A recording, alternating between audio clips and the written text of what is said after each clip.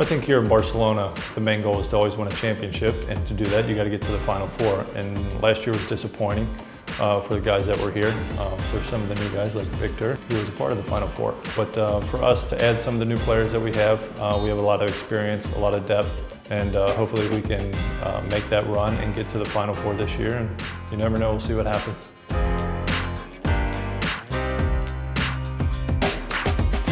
He has his own philosophy, and I really believe in what he believes in the philosophy of the team and how we have to stay together and become one unit. And by doing this, I think we can achieve some special things this season. I've only been a part of the team so far for a week for this preseason, but so far I really like the team dynamic. We've got a great group of guys that are really coming together.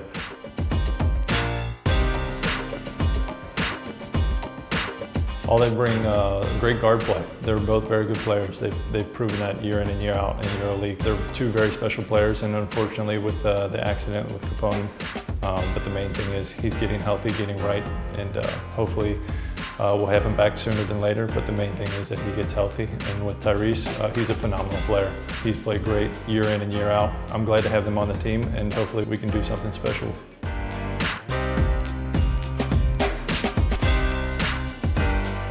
I think so. Just you're playing more games and you're playing top to bottom, everybody. So the travel schedule will be a little bit more difficult, and it'll be challenging, but at the same time, this is why you come to Barcelona. You come here to play the best. To be a part of this and to be a part of the new format is a great honor, and it's exciting.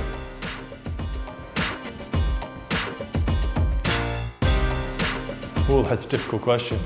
I would say we got to really come together and set our defense. Offensively, we have a lot of talented players, and we're going to score points, but we have to play solid defense, and in order to do that, we have to come together, and I know Coach will get us in the right direction, and we'll be okay.